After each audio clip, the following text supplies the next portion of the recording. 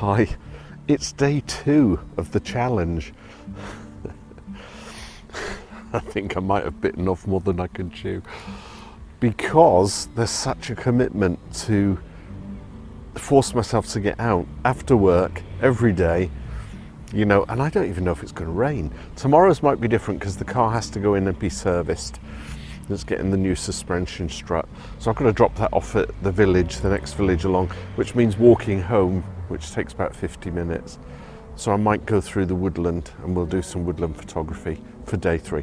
However, it's day 2 and I'm going to take a walk along the Prince of Wales terrace here at Deal, because we've got the pier, we've got the boats, we've got the castle. So all things being equal, I'll get a few shots. It's one of those strange things that this kind of photography opens itself up to all aspects of photography. So I've got obviously the coast and the sky, so I can do landscapes or seascapes, I can do cloudscapes. All these people that are walking backwards and forwards, I can secretly take some street photography, that'll be good. Then there's the abstracty stuff because of the boats and the kind of the fishing nets and all that kind of stuff. So this is day 2, let's get started. So we'll take a nice walk along the seafront and just see if we can see anything of interest. Yeah, so Deal has got quite a history, shall we say, an history, because it's got an H in it, starts with an H, history. Fishing, British defences, Henry VIII, and this, Deal Castle. You can take a look at my video of a walk around at Deal Castle. I'll put a link up at the top left. I did that on my other channel. So when you think about castles that are built, you know, Edward I's time, 1200s, all of that, big fortifications with, you know, huge towers and everything. By the 1500s, they were building them as flat stock defences with cannon on top. And this castle, I'll overlay a picture here, is actually in the shape of a Tudor rose. Shall we take a picture of it? See if we can get some kind of aspect, because that's what we're doing, right? We're out here trying to take photographs. Photo of the day. Is there anything interesting? You can't get anything really interesting here, can you? Other than, yeah, let's just take a picture of the castle. It's not that interesting, to be quite honest. Simply because you can't get the right angle. It's so flat and wide, you know, standing next to it, you won't get a good picture. But look at the sky, isn't that amazing? Different colours and hues and blues. And the pier. So the strange thing with the challenge is that I've not actually set myself a goal to take specific pictures. You know, I could have, in the past I did Macro Monday, didn't I? And Street Photography Tuesday or whatever it was. And I was forcing myself just to do that genre of photography.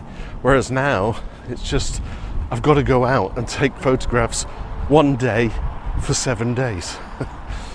Which is fine, because it just means I don't have to restrict myself. So I'm going to see if I can see something of interest along here with all the boats.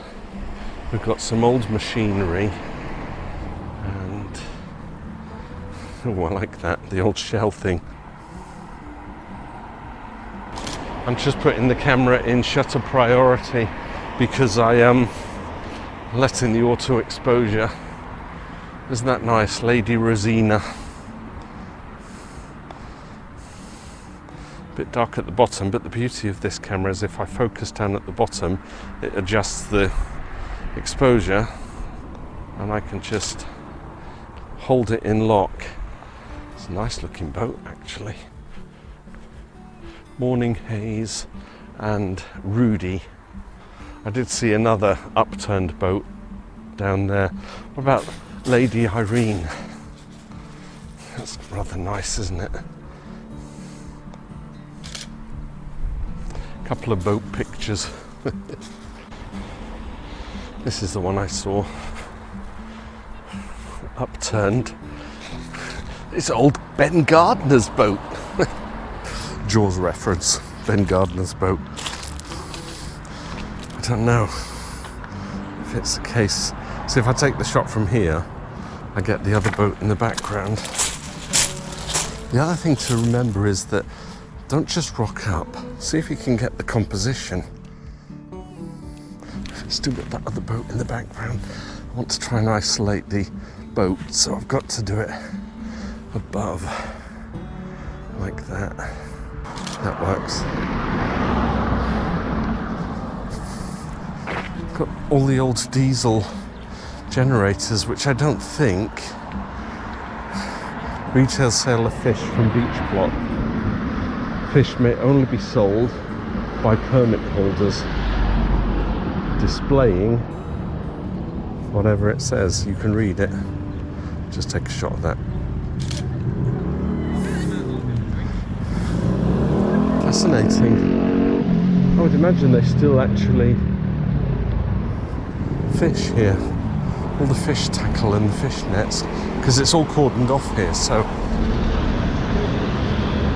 I think we can get round the front there. Maybe get onto the pebbly beach, have a look at the boats from the back.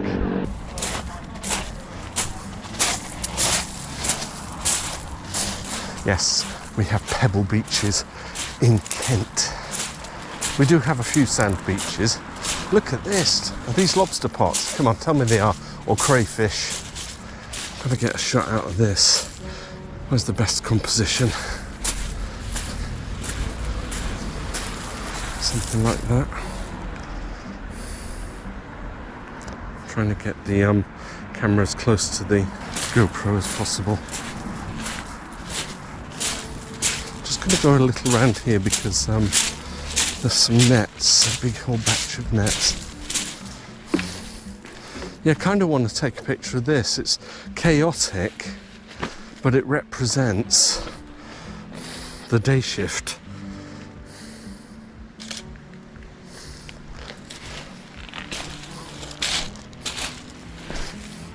It's all for posterity. Maybe one day it won't be here. Let's get back on the road, walk down there. They're doing up the terraced houses. They do look a bit elegant though, don't they? I can never work out if this is a single house or if they are flats, you know, apartments. Someone has the lower floor, second floor and third floor, or second and third floor, if that makes sense. Can you imagine that in its day being owned by one person? I can see the green door, number 7, has got 4 bells. So I'm going to take a picture of number 7. Straight on with the door.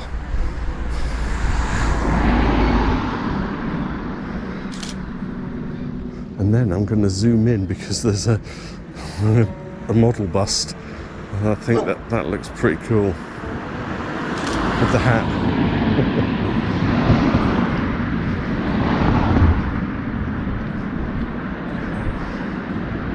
How about a shot of the pier from here? And we'll get it at its widest angle because we've got the lovely sky. I might go and stand underneath it, but I've kind of done that to death. But this is my landscape shot.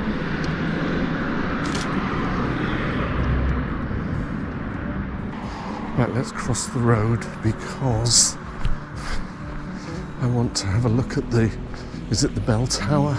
Let's go and have a look. Time Ball Tower, it says.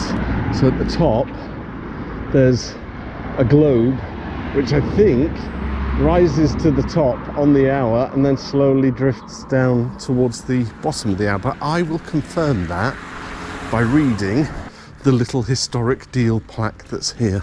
It says the Time Ball Tower once stood in the naval yard by the main entrance gate. It was originally the site of the shutter telegraph built in 1795-6 to warn the Admiralty in London of Napoleon's expected invasion during the Napoleonic Wars. You can read the rest. You can pause to read, can't you? It doesn't actually say. A 14-foot mast was erected on top of the signalling station with an iron ball which ran up and down its length. At 12:55 each day, the ball was raised halfway to warn ships to be ready to correct their chronometers. At 12:58, it was raised to the top of the shaft, and exactly 1, it was dropped automatically by an electrical current from Greenwich. And it does look like you can go in here. The Time Ball Tower. Let's take an elevated upward shot. I'm going to try and do this.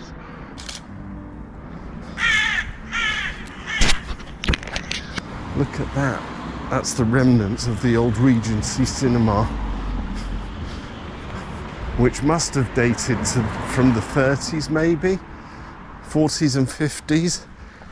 I can imagine it looks like the Beatles in the early 60s, so the 50s and 60s, Teddy Boys. I think it will make a nice photograph coming face on. So I'll have to cross the road again. The Centre for Arts, right? Oh, look at that, broken windows.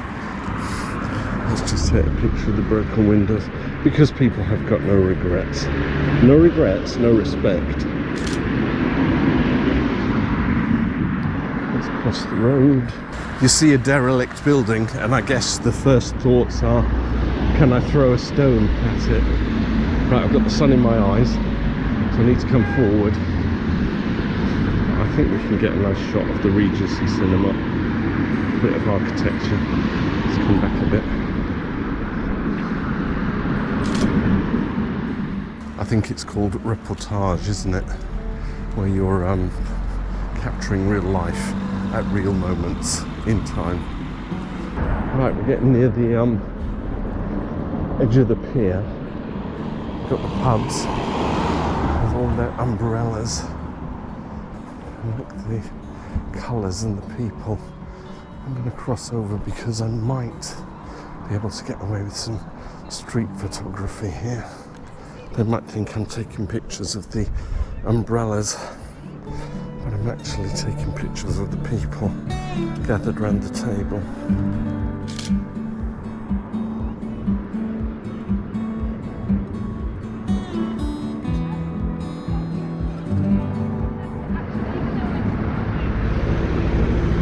That's the beauty of having the zoom, you see.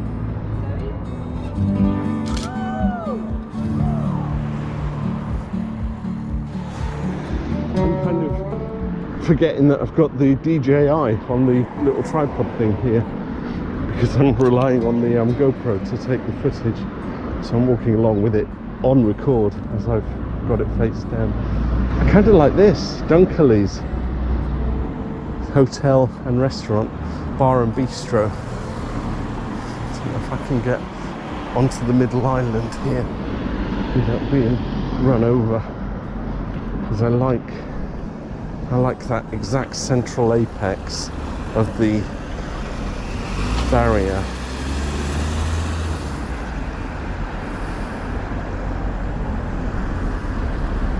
It's nice colours, I like the green, and we can get it with the lady and the car. Didn't want the car, but the lady's good because it's reportage again, isn't it? I guess that's the other thing, because it's what would you call it? Evening, and I've done my work and I've come out. There's nobody around. Although I did get that picture of that girl holding her phone to her ear. Hopefully it came out. If it didn't come out, then it won't be shown. I'm not going to go down. You know, I could go down to the underneath the pier, but I've done that to death. I've even done shots from there when I was doing my leading lines video, and I actually stood at the end and, you know, just pointed the camera down. But we know leading lines, don't we? It takes the viewer's eye into the subject from the beginning of the photograph. I could do some street photography. I could do some shutter priority with moving cars. I've done it all. I think what I might do is just wind the video up now, taking a picture of the Deal Pier entrance with the statue. Might be worth actually going down. There's me saying let's not do it. And it's smack in the middle of the railing. Oh, I don't know, you know, there's people down there, and I might be able to get something from it. And the sky is looking rather amazing.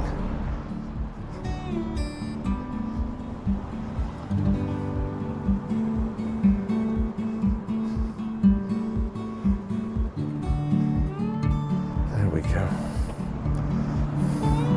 So zoom out at 24mm.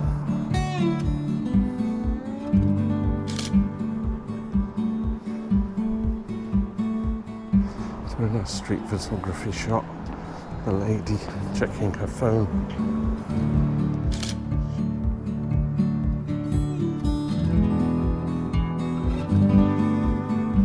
That's it, I think.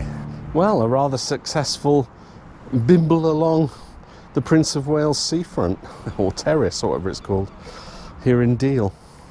Just capturing a few shots, boats, castle, old buildings, people, the pier, restaurants, colours, vibrancy. This could be a good thing. Tomorrow's is going to be a walk in the woodland, I think, so prepare yourselves for that if you're following the if you're following along. I am going to create a playlist and it will appear at the end of each of the videos, but I think the way that YouTube, because I'll schedule the releases, I'm not sure if you're able to see each of the videos prior to their release, but you could possibly, the way playlists work, even if I set the video as unlisted, you can watch it if you go to the playlist. Binge watch all episodes, because they're all going to be released. I'm going to upload them all at the same time, but release them one day at a time. So stay tuned for tomorrow, and I'll see you then. Bye for now, and thanks for bearing with.